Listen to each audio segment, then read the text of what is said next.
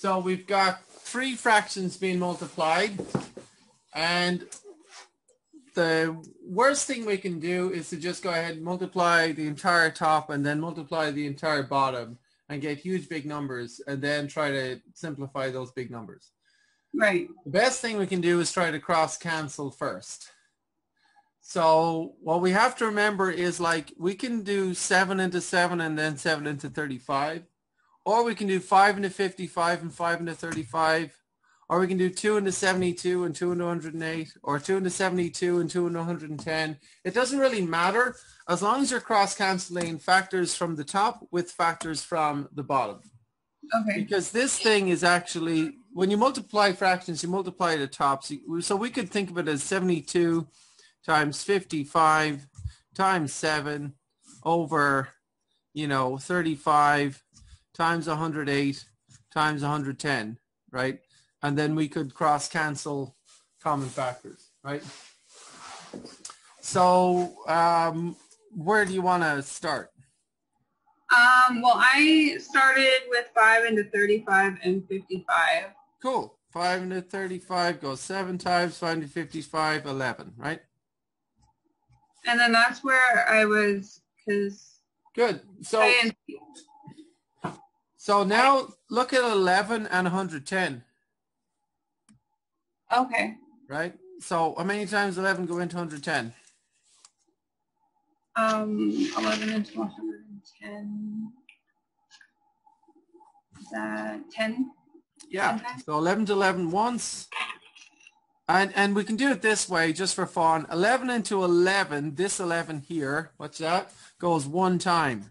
11 into 0, 0 times. Do you catch that? Yeah. So we get, like, I'll do that again. 11 into 11 goes once. 11 into 0 goes 0 times. So you don't even have to know, or it doesn't have, yeah, anyway. But so now we've got a 7 here and a 7 here, right? Right. So we can cross cancel those guys. 7 into 7 once, 7 to 7 once. And again, the point is there's lots of ways of doing it. This is not the only way. As long as you're cross canceling factors with the bottom with factors in the top, we'll end up, there's lots of ways to get to the right answer. So Okay. at the moment we've got a 72 times 1 times 1 on the top and a 1 times 108 times 10. Just for the sake of neatness, I'm just going to write that out again. 72. So 72 times 1 times 1 is just 72. So basically I got 72 on the top, and 1 times 108 times 10 is just 108 times 10. I'm just writing it out again. I mean, you don't have to. You could just keep cross-canceling here, but I just want to keep it neat for students. But anyway, so what can we do with 72 and 108? Or 72 and 10, perhaps? So I actually didn't think of multiples of 2. I went straight to 9. Perfect. But now the trick is you can do this. 2 into 7 goes 3 times.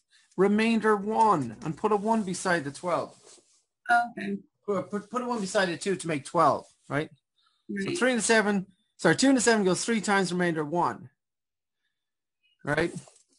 And now we can do 2 into 12, right? Okay. So 2 into 12, 6 times. Make sense? So yeah. You don't even have to know that 2 times 36. You don't have to do it all at once. You can do it bit by bit, right? And 2 into what on the bottom? You can either do 108 or 10. Not both, but one of them. 10. Sure. 2 into 10, 5 times. Cool. Yep. So then you got 36 on the top, 108 times 5 on the bottom, right? Yeah. So what now? 36. So 36 is 5 won't go into 36, right? Right. So you go 2 into 36 and 2 into 108. Sure, exactly. And watch this. 2 into 3 goes 1 time, remainder 1, and put that 1 by the 6 to make 16. So there's no need to, remember that 2 18s makes 36. You don't have to know your 18s times table. Just 2 into 3 goes 1, remainder 1. And now 2 into 16. 8. 8, yep. And now we can do 2 into 108. And again, start with 2 into 10 and then go 2 into 8, right? Okay. So 2 into 10 is 5. 2 into 10 is 5, lovely. And 2 into 8? It's 4. 4. So we get 18 over 54 times 5. Again, I'm just going to write that out just to keep it neat. Not that you guys don't have to write it out, but I'm just going to do it just so it's clear that we have this. We're down to this now. So then we multiply the bottom. Nope, we can still cross cancel because 18 and 54 are even numbers. So at least 9 will, or at least 2 will go in again, right? Oh, okay. Or if you can think of something bigger, that would be better, but we can at least do 2. 4. So why not? So 2 into 18 goes 9 times, right? Yeah. And then we can go 2 into 5 twice, remainder 1. And now 2 into 14. 7. Right. So we got 9 over 27 times 5. So what can we cross cancel now? Still 9 and 27. Yep. 9 to 9 one time. 9 to 27 3 times. Okay. I get it now. Cool. That's a long one. I mean, Yeah. I'm expecting everybody to struggle with this. 1 over 3 times 5, 15. Yep. Expecting everybody to struggle with this.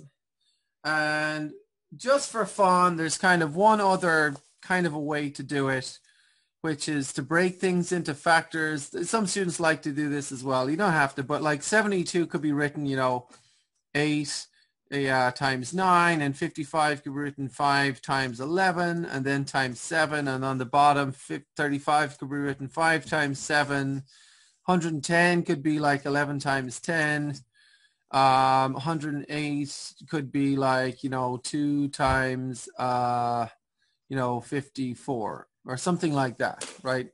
So some students like to do that's fine. You can do that too, and you'll start to cross cancel factors, but you'll end up with 1/15 in the end, no matter what you do.